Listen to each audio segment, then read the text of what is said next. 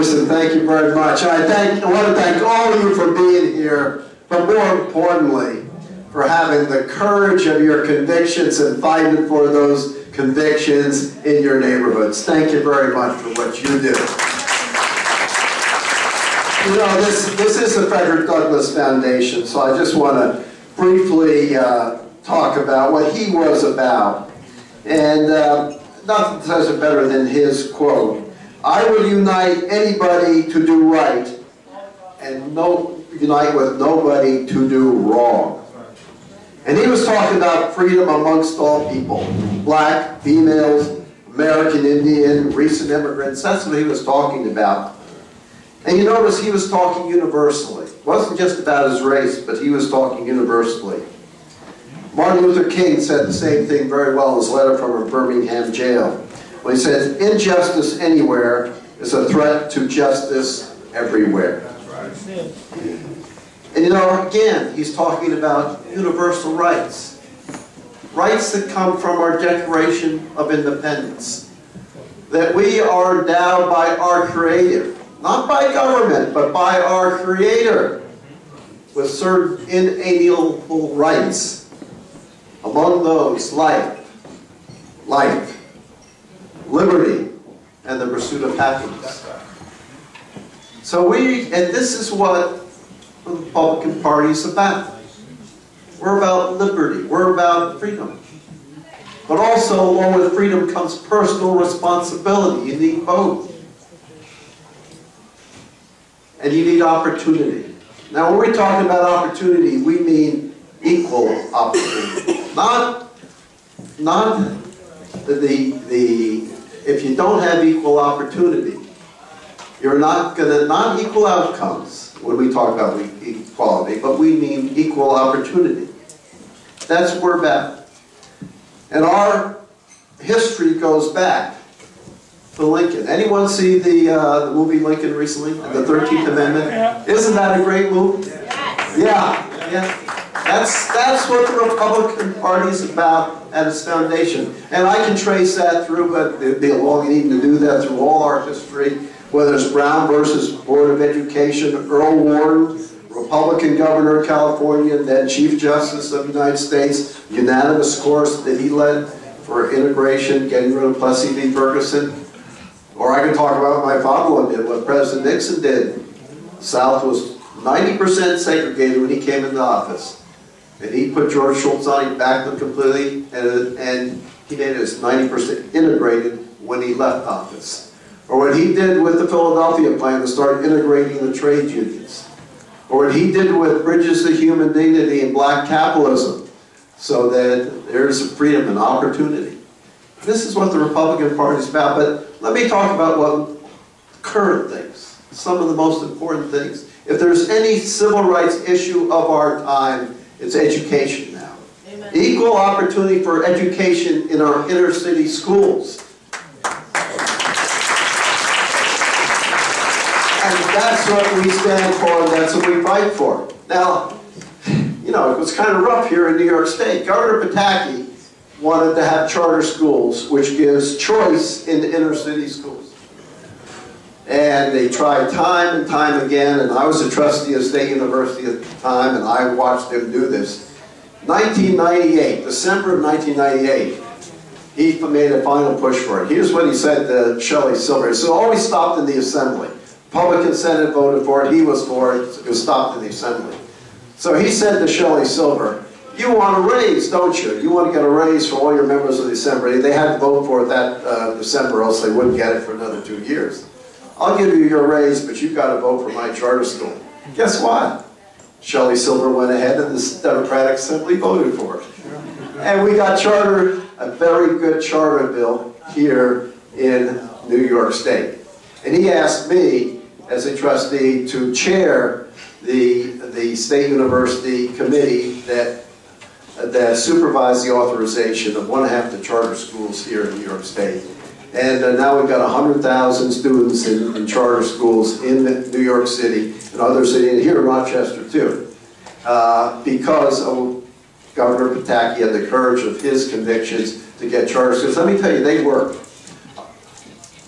New Orleans, Bobby Jindal. Anyone follow what he's doing down there? I see heads nodding. Yeah, you know, look, there's a terrible hurricane that interrupted everything, and he became governor there. He had a chance to do something, and he had the courage of his convictions as a Republican governor. And he went out and did it, and now New Orleans is almost all charter schools, and it's gone from being in the bottom third of the school systems in the United States to being in the top third of the school systems, because they have school choice in New Orleans. That's what it's been doing. That's what we fight for. But the reason I was asked to do this as a trustee is that this is a fight that I was a part of going way back.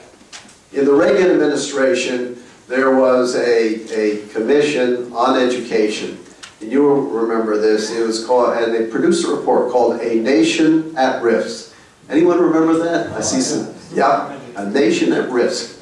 And we were at risk because, in part, our inner city schools were not doing the job of giving an equal opportunity for a good education to inner city youths. Something had to be done about it.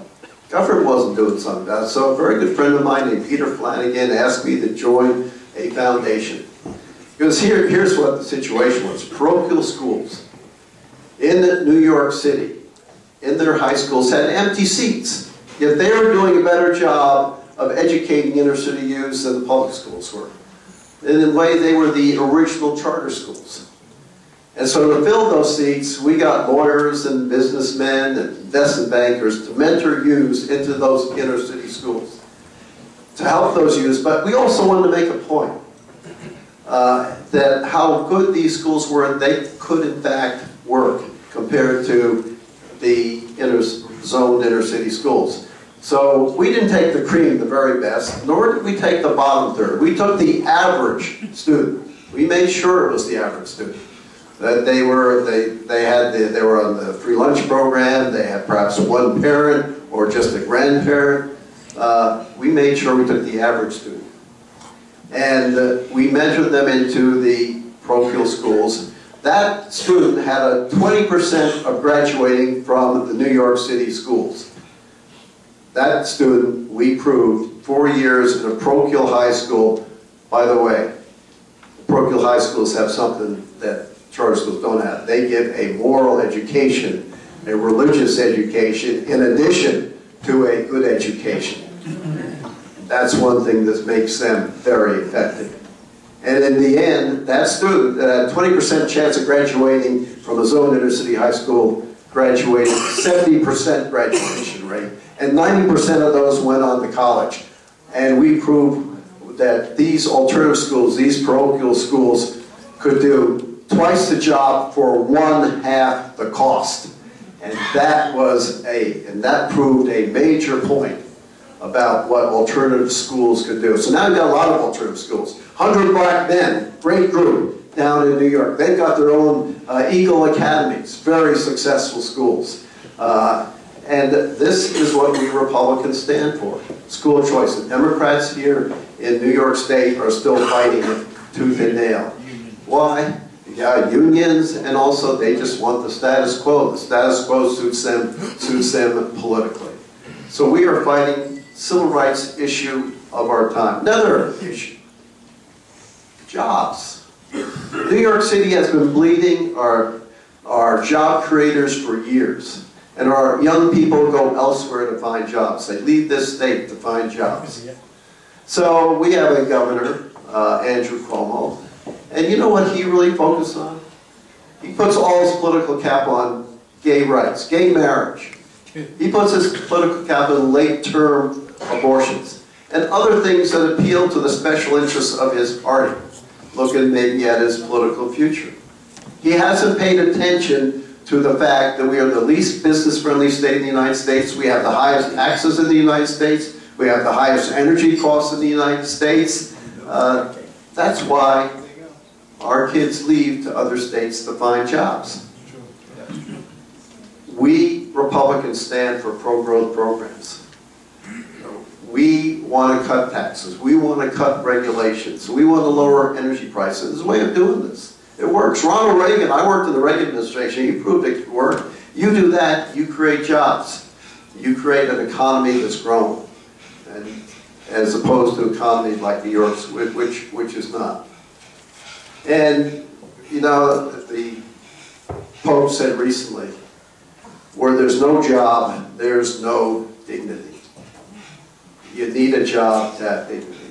So that's what we Republicans stand for. We stand for school choice. That means equal opportunity, a good education for every rich or poor, whatever, a good education for every youth. And we stand for jobs, because with jobs goes dignity. That's what the Republican Party is. We are fighting the civil rights issues of our day today. And I thank you all for being here. I thank you for what you do. I thank you for having the courage of your convictions. We have to go out and keep fighting for the things that we believe in, because that's the only way that we're going to turn things around here in New York State. God bless you. Thank you very much.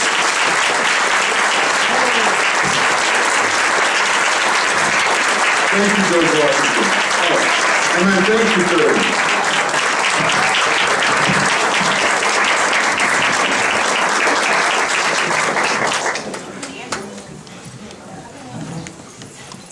Thank you very much, Chairman, those words. Remember, 42% graduation rate, less than 9% black males graduating